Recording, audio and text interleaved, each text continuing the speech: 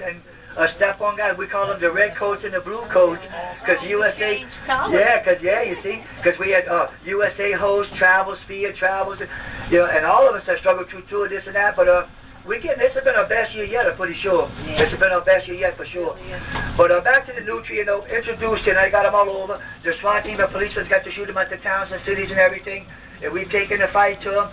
Nowadays, we got the big rat in the run. So we got the Nutria under control in the state of Louisiana now, and that's because of the price for the tail. We get $5 for the tail. This year, the price is up to $5 for the head, $10, $15 for the fur, $2, $3 for the meat. So you're looking at a $20, $25, $30 animal. Now, I can double that if I'm a cure to tan the fur.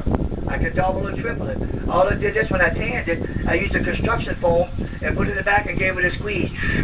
One of them I squeezed it too long and it blew the thing up that big. I put too much, the thing flew up like a basketball. I said, oh no, that's too much. But this will come out pretty good to show y'all. Give it an idea like that. And the tail I just cured that a little bit. Some juice there and come on, alright, to show y'all. If Eva's tail is flat. And see, the Nutria rat's teeth is used for earring, necklaces, the keychains and all. Y'all can pass around and check it out if you want.